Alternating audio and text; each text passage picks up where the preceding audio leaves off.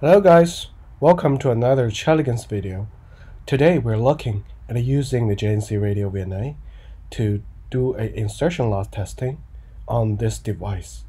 The device is called MX304 antenna switch, and this switch can hook up to 4 radios and do the combination and choose from 3 different kind of antennas. Let's look at it from the back. And there's 4 ports, 4 radios, and 3 antenna ports.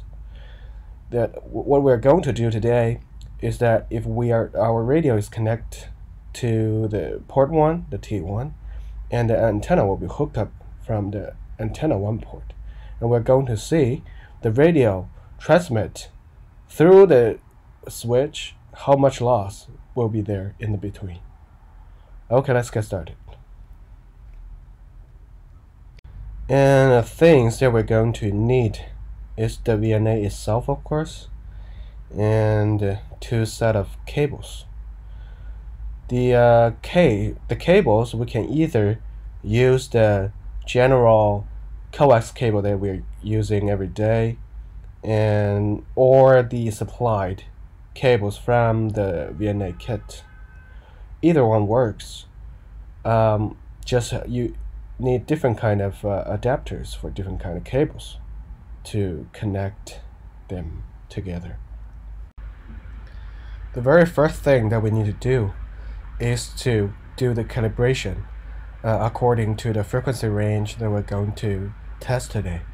The MX304 antenna switch operates from 50 kHz all the way up to 30 MHz, so we need to calibrate on that band. Always remember that no matter what kind of testing we're going to do, if we are going to use different frequencies, different bands, it's recommended to perform a calibration again.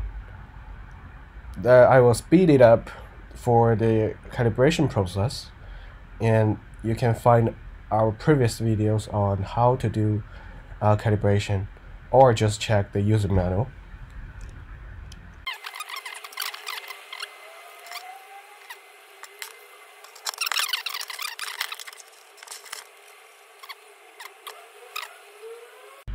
Okay, and now we have done the calibration process so quickly, and for now we're all set to do the insertion loss testings. We're going to set the traces. Let's disable the trace that we don't need and select the trace to the correct one that we need. The channel we're going to select S21, and for the format, going for logMAC. It's for testing the insertion loss as well as some other parameters. Okay, we're set. And the next will be connected up to the switch. Okay, it's a little bit difficult to connect this one, so let's go to the radio 4 ports.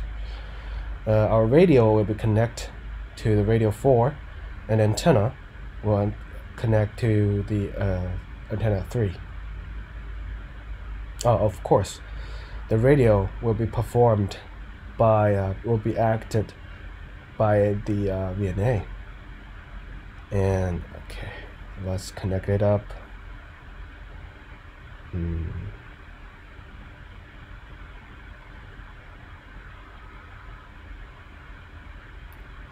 Okay, and we select to 4 and 3, and now we connect the cables to our VNA. Let me make sure. I will need to make sure the cables is from which port. Okay. So this one it's a radio port. So the VNA performs as a radio and transmit a signal through the port 1, and the antenna, the signal will go back to port 2, and we'll see the result about how much loss is there in between.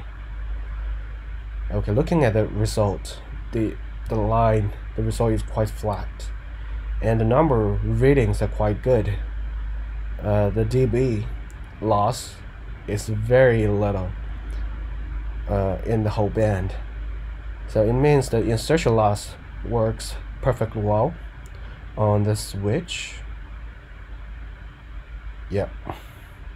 Okay, so this is how we're gonna do for antenna switch. Do an insertion loss, sorry.